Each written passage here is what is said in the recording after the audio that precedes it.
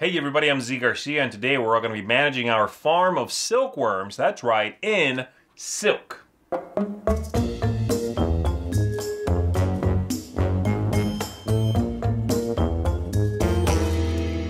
In this game, you've got your shepherd, you've got your shepherding dog, you've got, of course, your silkworms and your nurseries, and you are trying to raise these silkworms, have them eat the pasture, score you victory points for that. There's also a monster out there in the hills, and you want to avoid that creature. So, whoever gets the most victory points, silk points, is going to be the winner of the game. Let's go ahead and take a look at how this works together. We'll come on back after that. I'll tell you what I think of it. Here we've got the board set up ready to begin. The tiles are randomly set out. Depending on the number of players, that denotes the size of the board. You have to make sure that you include this one tile with this creature, the Ukami, somewhere in the mix. Then the players are going to take turns deploying some of their silkworms out, 7 of these. And then counterclockwise, all 7 of those are out there. They're going to deploy 3 other things. Everybody gets to put out 1 silk nursery here.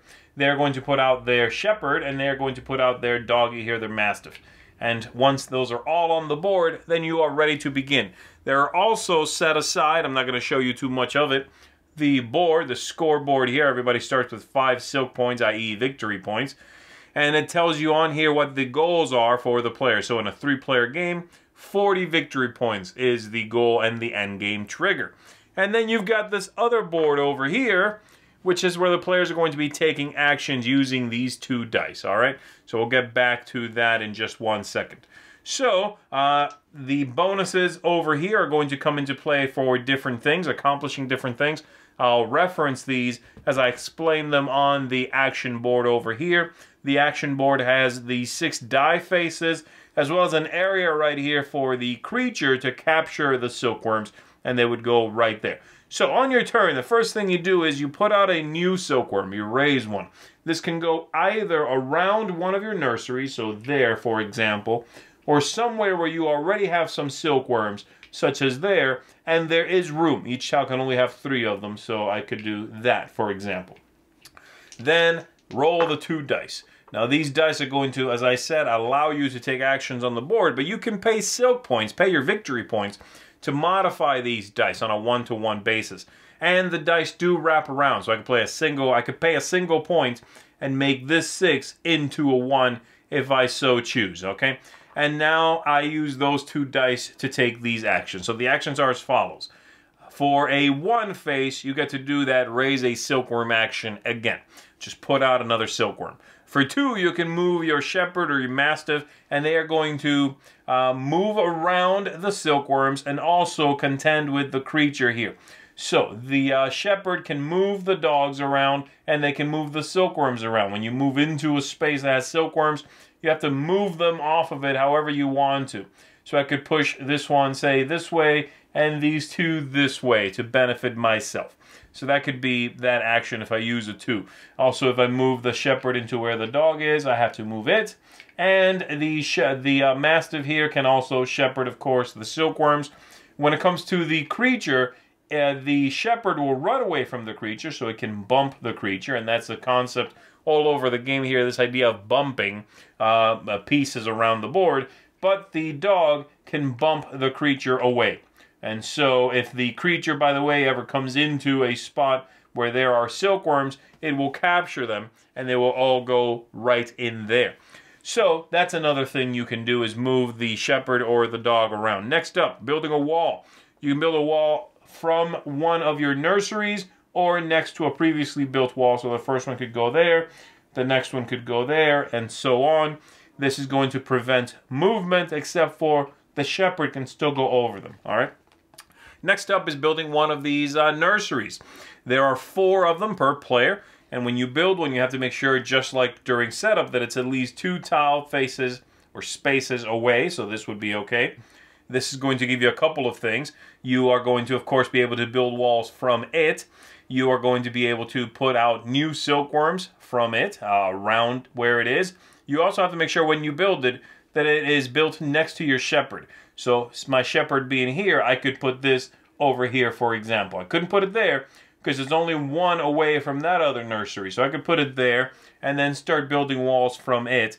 And as you are building walls, you are going to get possibly some bonus points. So this one over here is for the first player to build out all 4 of their nurseries, their silk nurseries. This one over here is for the first player to put out a wall that is 5 or more in length. This one over here is for the first player to enclose an area with walls that is at least 3 tiles. You're going to get some bonus points. And this one, I might as well tell you what it is now, is for the first player to have all of their silkworms out onto the board.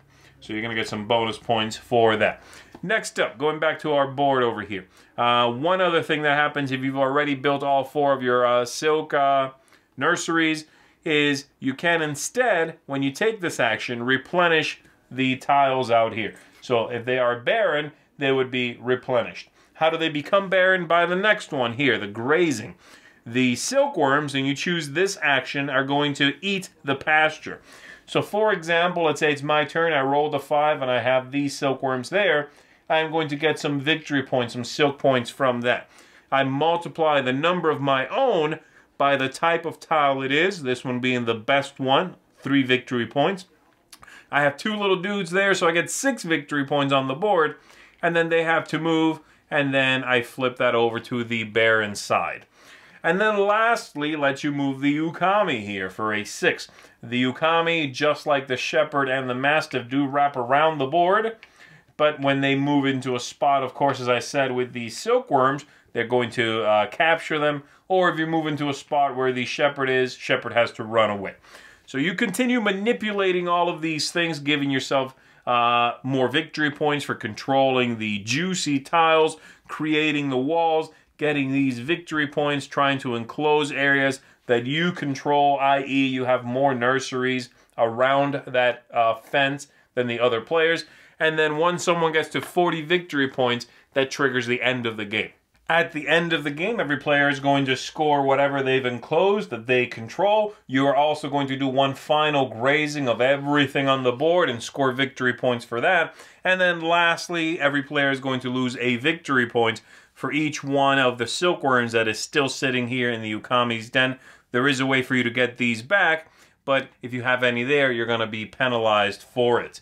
And that's it. That's how the game flows. So manipulate all of these things with the dice roll, manipulate the dice rolls themselves, and try to get the most victory points you can. So let's go back up top, and let me tell you what I think of the game. So that is Silk. I'll tell you, definitely not what I thought this game was going to be when I first saw the cover of the game. It just wasn't the kind of abstract, sort of, you know, puzzly nature I was expecting from the game. Having said that, once I got into it, there are many things in it I did enjoy, but there's a lot of things I didn't as well. So let's break it down, okay? I'm going to start with the things I liked, and I'll end with the things I wasn't a big fan of, so I can spend a little time articulating that, hopefully. So things I do like, the theme. It's quirky, it's bizarre. I like the spin on the theme. And the aesthetics, I think, are very well done. The tiles are attractive. All of the little meeples are cute and well done.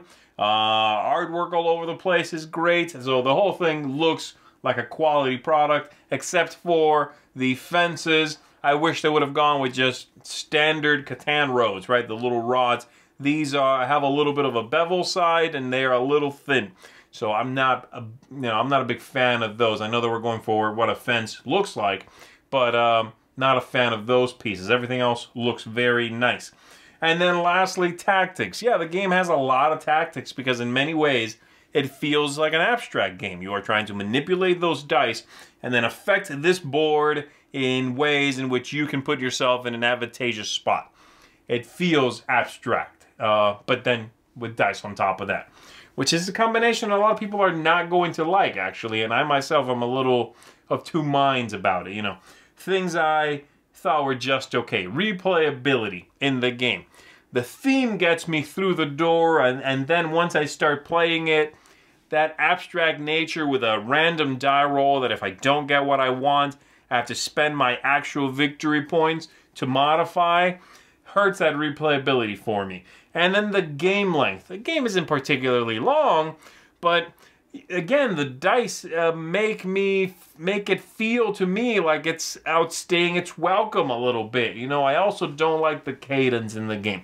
the idea of getting to a certain number of victory points and that being the end game trigger, I don't know. I just, I'm not a big fan of it. I don't like that part of it. It feels like if you just ignore a bunch of this other stuff and just plow ahead to just get victory points by having your silkworms eat up the land, while the other players are worrying about putting out new nurseries and building fences and all that, it kind of hurts the feel of the game. You know, it kind of seems like it should be a game about building, but you can ignore that and just book it to the 30, 40 points, whatever you need, and it kind of destroys the cadence for me. So I'm not a big fan of that. It's kind of a hard thing to articulate. Lastly, the thing I really don't like in the game is the ease of play. Unfortunately, this is one of those games that is very simple in concept, cute in theme, and obtuse in implementation. There are a lot of little rules in this game, to the point that it pushes it, for me, outside of the target market that I would want to share this game with, based again on its theme, its look, what's going on in the game. It's a little too much going on with the little rules, you know, this idea of like, oh, put out this piece bumps this piece, but not this piece, and you build the fence, but next to the nursery, but the nursery doesn't get built unless it's next to the shepherd. And those are all fine, and they all are sensical, you know, which is why, again, I like the theme in the game. But boy, is it a lot of little things to keep in mind and to remember and to attempt to teach when you're teaching the game. So it doesn't get a whole lot of praise when it comes to the ease of not just play, but teaching the game as well. So overall, the game's not bad. I'm not destroying it here, don't get me wrong. But I am a little bit disappointed that this isn't something a little more in tune with what this cover leads me to believe it's going to be. That's partly why this is one I don't see myself playing a whole lot of anymore. You know, I was just a little sort of underwhelmed by the whole experience. So there you go. If the game looks good to you, though, I would certainly say there's nothing wrong with the production here. There is no major flaws. It just did not work for me because combining the abstract nature with the dice, with spending your own victory points to manipulate and step away from just bad luck, the meandering sort of feel, all the little rules that get in the way of just making progress and enjoying the product, those things are what hold it back for me personally. So that's it for me. Silk. Check this one out if it sounds like it's something you're going to enjoy. I'm Zee Garcia. I'll see you on the next one. Thanks so much for watching the Dice Tower videos. Find more great videos and reviews as well as our top-rated audio podcast at Dicetower.com.